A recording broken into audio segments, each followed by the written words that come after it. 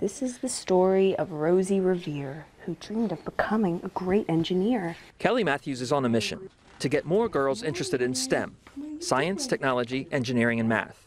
And that mission begins at home with her 9-month-old daughter. I want her to look at things and wonder how they tick and know that if she looks at something and says, wouldn't it be cool if it could do that, that she can make it do that. The U.S. Department of Commerce estimates women make up less than 25% of the STEM workforce. Mathews, one of only 2 female engineers in her company, feels that a lack of encouragement at a young age is a big reason. I mean, you can be cool and you can be smart and you don't have to choose sides. It's home scientist. It's a concept the Girl Scouts have been embracing for years. I think science is really fun and it lets you explore the world. Today's badges reflect the organization's commitment of encouraging girls to pursue cutting-edge careers. Now we have over 30 STEM badges, everything from coding to engineering to computer science. The light sensor option doesn't work. And while the term STEM is relatively new, there's been an explosion of tech camps attracting a growing number of girls.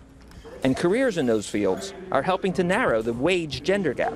Employers can get more involved in educational programs at the high school level, create job shadowing programs, create experiences for young women to get more involved in STEM programs and see that there are careers around that. As for Mathews, she hopes that by starting early, her daughter will know a career in STEM is well within her reach. Joseph Frederick, Associated Press, New York.